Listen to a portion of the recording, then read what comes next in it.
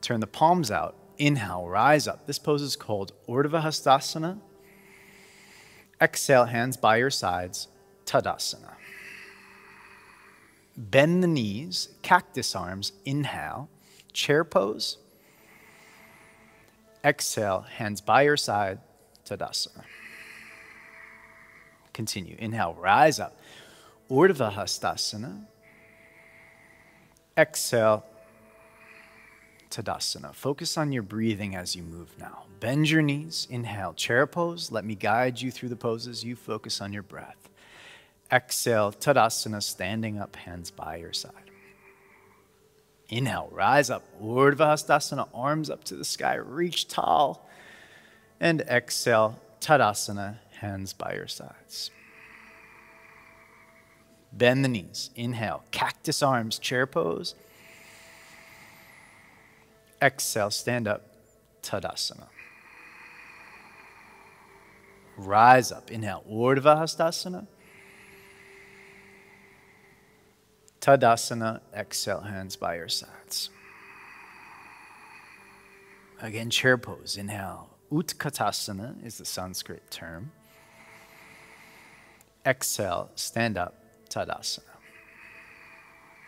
Okay, maintain that breathing, but step your right foot back and take your feet wide. Turn your right toes out, and I'm going to mirror you. So this is my left foot. Your right foot will be turned out towards the front of your yoga mat. Bend the knee. So now your front leg is bent, and we call this warrior two shape in the legs. Keep the warrior two shape in the legs and just gather strength by pulling your feet toward each other. You'll feel your back inner thigh just like you did when you squeezed the block in chair pose. And with that strength in your legs, then lift up through the sides of the body and reach the arms out to the sides. I make believe like I have a shelf under my hands and I just push down into the imaginary shelf to activate the muscles of the back body. The gaze, you're looking over your front hand. The breath is slow and steady. This pose, Virabhadrasana 2, Warrior 2, is a pose that mimics the warriors. The idea is that we're fierce and strong like a warrior in the body, but the mind is soft and focused.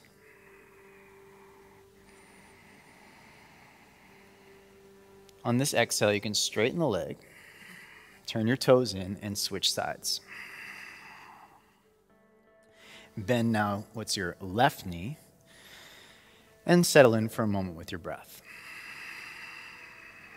In this warrior stance, warrior two, pull your feet toward each other and gather strength. Think about embodying the characteristics of a warrior in your legs, from your hips down, strength, power, and stability.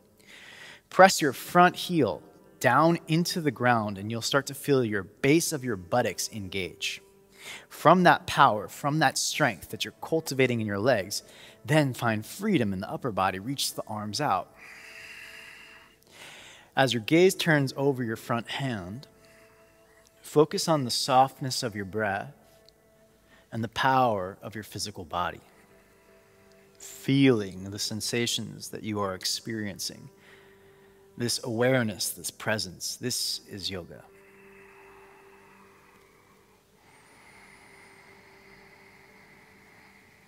Staying with that ujjayi breath, the gentle whisper in and out through the nose. One more breath.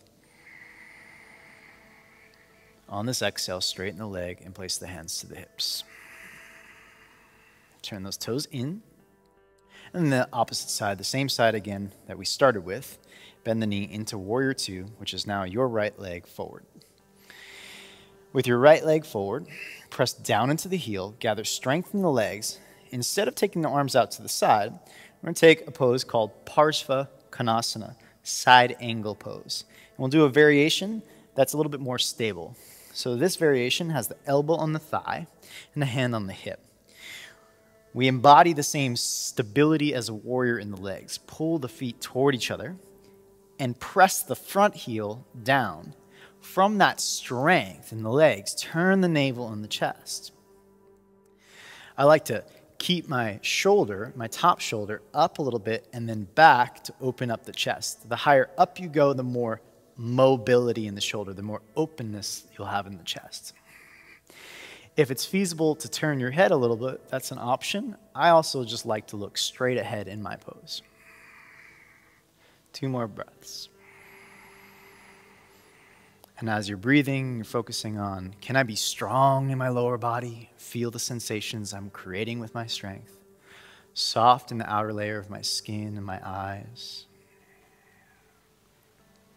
And then press down into your feet and rise up. Turn the toes in and switch sides again. Bending your left knee, place the forearm on the thigh, Parsva Konasana, side angle preparation. Same idea. We take a breath, become present. Then gather strength, pull your feet toward each other, and push the front heel straight down into the ground. Now the idea is when you push straight down into the ground, it's like when you would climb up a step, you would push down, your pelvis can turn open a little bit more. You'll feel a deeper stretch in the inner thigh, but an engagement of your front buttocks. Turn the navel, turn the chest. Again, option to look up to the sky if that's comfortable on your neck, or you can just look straight forward. Stay focused on your breathing. Steady, even breath, the sound of ujjayi. Focus on the sensations of strength and power, feeling that sense of being a warrior in your legs. But freedom through your breath, through the softness of your gaze.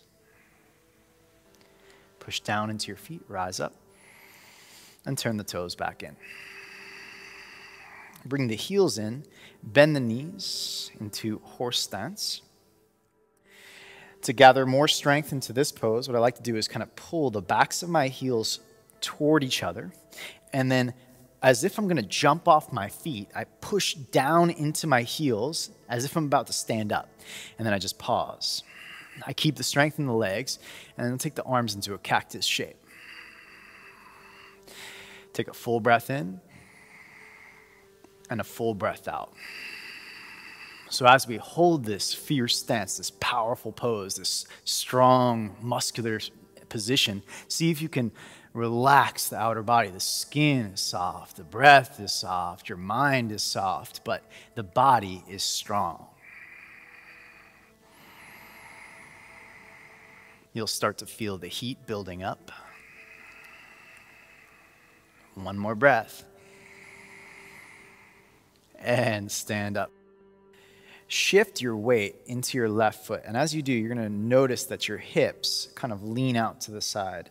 Attempt to shift your weight into your left foot, and I'll mirror, so it's going to be my right, your left, without letting the hips sag out to the side, so squeeze it in. As you squeeze your hip in, you're going to feel the outer hip muscles toning. Keep that and see if you can get light on your right foot. Bring your right foot to the upper inner thigh. This is option 1. Or your shin, option 2. And option 3, you can use like a bit of a kickstand for more balance. Choose what is appropriate for you, wherever you're at right now, where you're feeling it's not too challenging to balance. Maybe you fall once or twice, and that's okay. But somewhere that you feel relatively confident that you can hold this for a few breaths. Compact the pose by squeezing your foot and your inner thigh toward each other just a little bit, not too much, you'll throw yourself off. Then from that compactness of the legs, lift up, and you can take the arms into that cactus-like shape. Think about drawing the elbows back, the hands slightly back, and opening the chest. 2 more breaths. Again, finding drishti, looking at one point. And it's the last breath. Just hold it, maybe radiate through your fingers, spread them wide, look up just slightly at a new point, and then slowly release the hands and release your foot. Take a breath, feel both feet. shift your weight into what's your right foot now, and you're going to feel that the right hip wants to sag out to the side. Squeeze it in. And as you squeeze it in, but shift your weight at the same time, you'll feel that the left foot gets light. And then you have your options: the kickstand, the shin, or the inner thigh. Choose what's appropriate for you now, and know that as you repeat this practice several times, you can choose different variations. Once you have your legs and your choice, just squeeze them into each other ever so slightly, so you feel a little bit more stable. And from that stability, then expand the pose by taking the arms up into this cactus-like shape. Let the underside of your abdomen lift, let your chest lift, and now choose a point to gaze at. Look at softly with your eyes. Know that it is okay to waver, it's okay to fall. Just keep coming back into the pose, into your sense of balance. And if you practice balance, you will become more balanced. On this last breath, just kind of reach through your fingertips, open up, look up slightly, and then release the pose. From Tadasana, find chair pose, bend the knees, open the arms in this cactus shape. And exhale now, we're going to place our hands on our thighs. And with the hands on the thighs, start to straighten the legs slowly, and maybe you can place your hands on your shins. If you have yoga blocks handy, you can place them in front. That's really nice because it helps you shift your weight forward, help you open your hamstrings. But if you don't have yoga blocks, totally fine. You can place your hands on your shins for now. Then see if with your hands on your shins or your yoga blocks, if you can lift the back of the pelvis up and lift your chest up. Think about making your back more or less flat like a table. Take a full breath in here and a long breath out. One more breath in. And as you breathe out, bend your knees all the way, place your fingertips to the ground, and we'll step the right foot back so the left foot is forward. Going with that energy of balance, pull your feet toward each other to become more stable in the hips. At first, this pose is going to be really balanced because we have our fingers on the ground, but if we start here with a very balanced pose, we can activate the muscles that will help us when our arms are up in the air. So what I'd like you to do is pull your feet toward each other and press your front heel down, round your upper back slightly when you do that. What I'd like you to try to target when you press down through the heel is your underside of your front buttocks. That strength is what's going to hold you up when we go into the next pose. Step forward, bring your fingertips out front. Inhale, you can keep your knees bent, lift your chest. Step the opposite leg back, exhale. As you breathe in, pull your feet toward each other and get a little lift in the hips. Then press down through the front heel and round your back slightly so you feel the underside of your buttocks engaged. Lengthen the skull forward, get long in the spine and the back of the neck. Take one more breath. Exhale it out. Place the fingers out in front. Inhale, step forward, bent knees. And again, step the opposite foot back so the left foot is forward again. Place your hands now on the front knee. Before you come up, push down through your heel, round your back, and rise up. Pitch your body forward on the same angle as your back leg. You'll notice that I'm not sinking into the back ankle, but I'm actually pushing off of my back foot so my calf is engaged. As I press down into the front heel, I start to round the back. And now we'll take that cactus arms. This is the challenge. Bend your elbows and bring your arms back. Take a full breath in. And exhale, hands back to your thigh. Two more. Inhale. Push down into your heel. Full breath in like wings open up. And exhale, hand back to the thigh. Last one. Push down into your heel. Open up the chest. And exhale, hands to the ground. Step forward. You can keep your knees bent. Inhale, lift the chest. And exhale, step the opposite foot back. Push down into your heel, round your back, and place your hands on your knee. So again, I'm pushing off of the back foot, so my back calf is activated, giving me more balance. I'm pushing down through my front heel to activate the buttocks, giving me more steadiness. A little pulling of the feet diagonally toward each other also gives me some steadiness. And I keep that steadiness, that stability, that strength in my legs, and then just start to use the breath to open up the upper body. Here we go. Inhale, cactus arms. Exhale, release. Inhale, cactus, open up the chest. Exhale, release. One more time, inhale. Strong legs, open the body, open up the upper body. Exhale, release, and take your fingers to the ground. Inhale, step forward, half lift. And this time, exhale, start to bow over your thighs. Inhale, half lift. Step the right foot back. Now, high lunge, we'll start by placing the hands on the knees. Walk the hands back so you become more upright in the torso. Push off of the back foot, but press down into the front heel. So those are kind of opposing actions. As we push off and resist in the front foot, we're stuck in the middle, stable. Between those energies, lift the upper body up, get bright, get light, and take the arms into this cactus shape. Let's go back to our breathing and movement. Stay strong in the legs, but here we go. We move the upper body. Inhale, reach the arms up. Exhale, cactus arms. Open the chest. Again, inhale, reach up. Exhale, cactus arms. One more time. Inhale, reach up. Celebrate your body. And exhale, slow, hands to the ground. Step forward, inhale, bent knees, chest lifted. Exhale, bow over your thighs. Inhale, half lift, preparing. Stepping the opposite foot back. Something that's helping me with balance, by the way, is that my feet are hip width apart. Keeping your feet wide, hands on the front knee. Pushing off of the back foot and pressing down into the front heel, come more upright.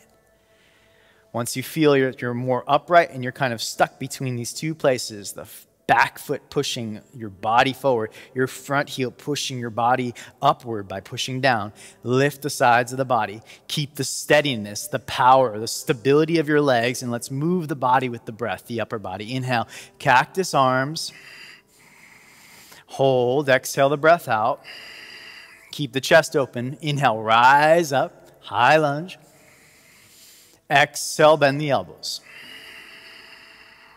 Inhale, reach up. Exhale, bend the elbows.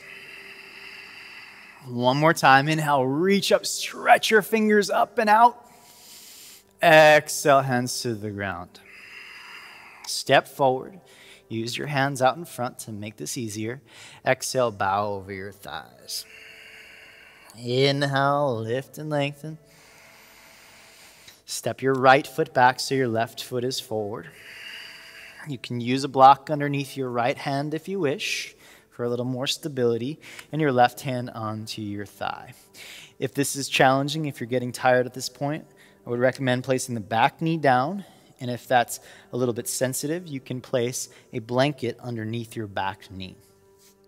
So I'll demonstrate with the knee down. You're going to turn your chest open, turn the belly, and reach the hand up if it's accessible. Otherwise, I like to keep the hand on the knee to help me just turn a little bit. Take 2 more breaths.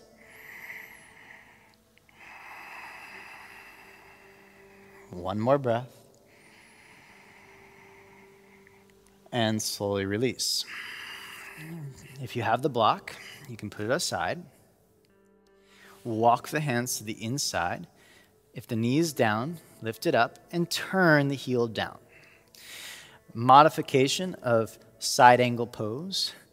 Your hands are both on the ground on the inside, and you might stay here, or perhaps if you have the flexibility, you can bend your elbows out to the side and bow.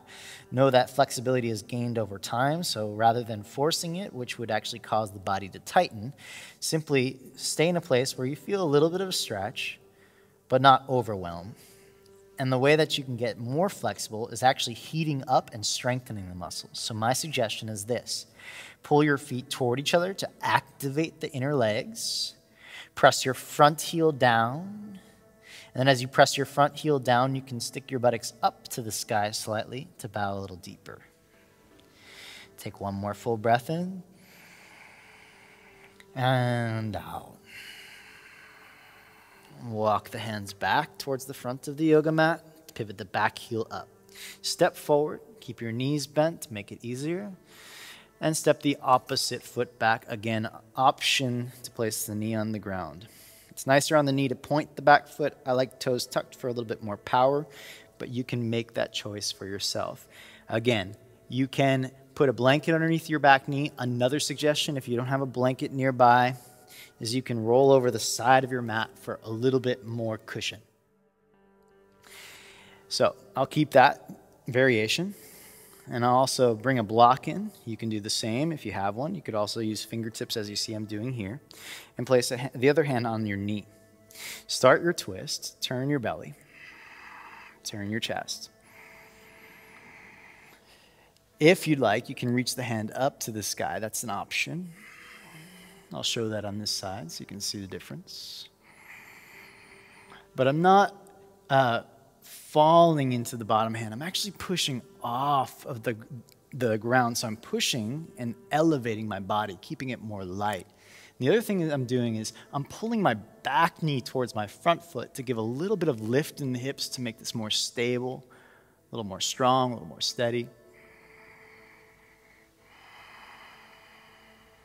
One more breath. Reach up a little bit taller if you have the hand up. And then slowly release. If you have the block, move it aside. If you fold it over your yoga mat, unfold it and pivot the back heel down like side angle pose or warrior stance, and walk the hands to the inside of your foot. You know, there is an option here. If this is too intense, you could place your hands on blocks like so. This is a great option. For me, I'm going to keep the fingertips. I like this variation. To gather strength, pull your feet gently toward each other. Options, press the front heel down if you want to gain more power in the front hip. I always do. It gives me more stability, and that greater stability gives me more mobility. The body begins to trust you when you're stable. And when the body trusts you and when you're stable, your muscles start to open up. Most of us hold tension in the body simply because the body's trying to keep us safe from falling. So the best way to build flexibility, in my opinion, is actually to build stability. Push into your feet, come on up, walk the hands around to the front, and pivot the back heel up. Step forward. This time with your knees bent, place your hands to your outer shins. You're going to brace your shins inward with your hands to give a little resistance. Push your backs of your heels outward, the backs of your hamstrings outward, like you're trying to turn the fronts of your thighs inward. You're going to push against the strength of your hands, so isometrically pushing the backs of your legs apart will engage your outer hips. Once you feel your outer hips engaging, do your best to move your legs towards straight. Now, there's two ways to do this. You could either try to press your knees backward, which I'd like you not to do. It will typically stretch the back of the knee too much, but rather lean forward with your weight into your big toes. As you lean forward towards your big toes, press your big toe down into the mat, and you'll feel the arch of your foot engage so that you don't fall over. You'll also, from that lifting of the arch and the engagement of the inner muscles of your foot, you'll start to activate the chain of the back body, which goes up through the calves, through the hamstrings, and the buttocks. So keep the big toe pressing down, and as you do so, keep the backs of your hamstrings apart and lift the sit bones up to try to straighten the legs. So press the buttocks up the best you can towards straight. Don't worry about straightening. Don't worry about being totally straight. Just the energetic movement towards straight. And then release the fingertips to the ground. Inhale, halfway lift. And exhale, bow. Inhale, halfway lift. Bend the knees. Exhale, hands to the knees. Inhale, lift your body up to stand. Pause and just observe how you feel so far. Step your feet wide. And with your hands on your hips, soften your knees. Tip your pelvis forward and try to get your fingertips on either blocks or fingertips to the ground, options. Do what's suitable for you. If you don't have blocks and you can't reach the ground, I highly recommend grabbing a chair and just putting your hands up on a chair. It's a great option. Let's try these actions. Pull your feet toward each other until you feel your inner thighs engage, and then try to lift or stick your buttocks up to the sky behind you to arch your low back more. This may be enough for you. If you want to go deeper than this, perhaps you take the blocks down a height. Maybe you decide that, okay, now that I've been in this pose for a few moments, you could take your fingertips to the ground. And those of you with greater range of motion, more flexibility in the hamstrings, you can bend your elbows. Again, I want to stress that trying to force your hamstrings to open is actually what makes them tighter. So better to stay lifted and just feel a stretch about 50%, and perhaps focus more on the strength of your legs, squeezing your legs toward each other and sticking your buttocks up more than anything else. Back to your breathing. 2 more breaths.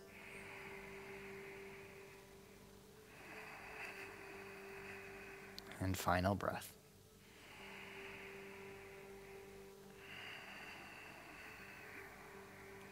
Bend your knees, place your hands on your hips, and rise up to stand. Turn your right toes out to face the front of your yoga mat and bend the knee. Side angle pose. Taking these poses just a little bit deeper now, you have the option with your block to place it the inside of your leg. This is what I would choose. Press your front heel straight down. Same actions that we've been doing. Squeeze the back leg forward and activate your inner legs. Then if you can, you reach your bottom hand to the block and put some weight down into the hand. Turn the navel. As you turn your belly to the sky, your front knee will wing in. If you press your heel down, it'll be able to keep the knee out. It will be a little bit nicer on the pose and on your body. Turn your belly, turn your chest, and maybe now stretch the hand up to the sky. Just one more breath here. And exhale, release. Let's take the toes, pivot them in, switch sides, bend the knee. And take your yoga block to the other side. You can start in your side angle preparation with the forearm on the thigh and just get your feet set up. Again, just to remind you, the front heel bisects the back arch. You can always heel toe your feet around to make that easier. Once you have that, pull your feet toward each other, lift in the hips, press the front heel down, and reach the hand, if possible, to the block. You're always welcome to stay in the previous variations if I ever instruct moving on. So don't be afraid to stay right where you are. Turn the belly, turn the chest. Maybe now we can reach the hand up and make this a little more expansive. Let's do just 2 more breaths. Inhaling and exhaling. 1 more breath. Inhaling, stretch out with your fingers, lift up. And exhale, hands to hips. Straighten and stand.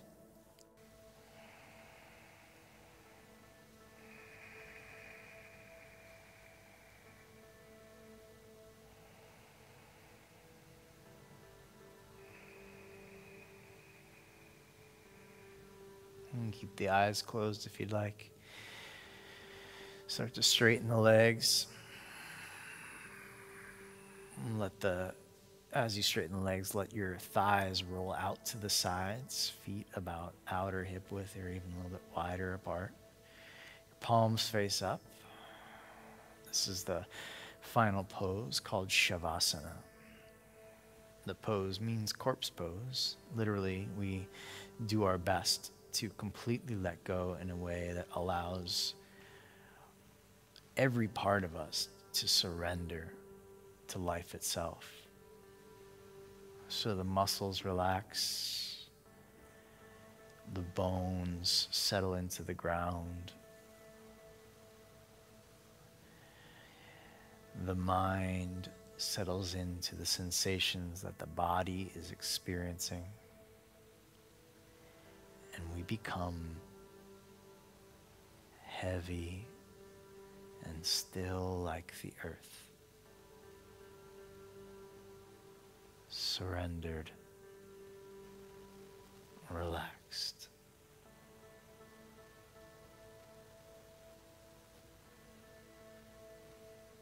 Release. And just feel your body.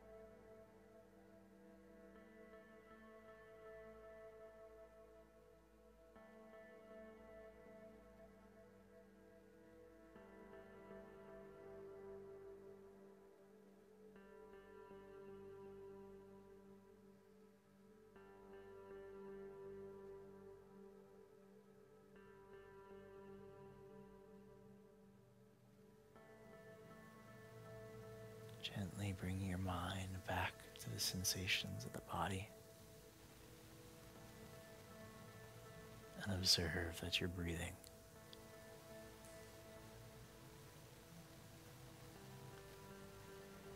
Deepening the breath.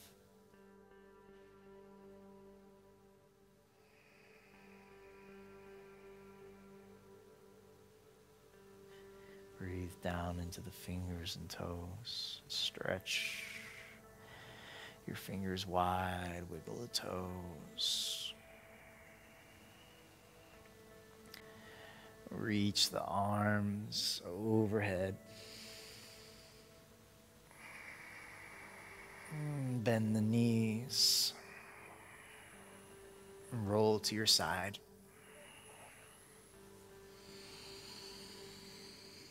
And make your way up to a seated position of your choosing.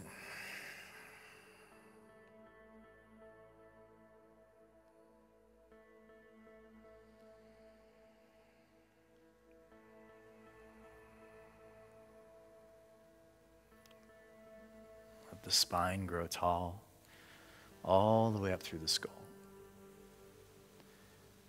But drop the weight of your body straight down to the center of your pelvis.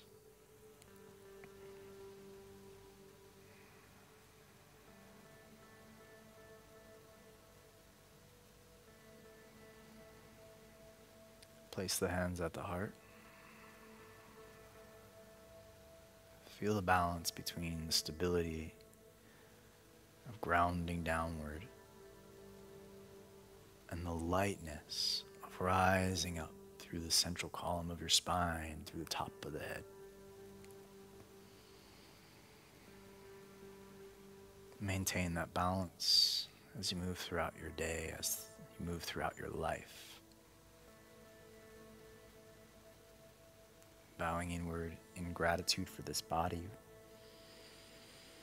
Thanks for taking the time to dedicate a little moment to yourself, to your practice, to caring for you.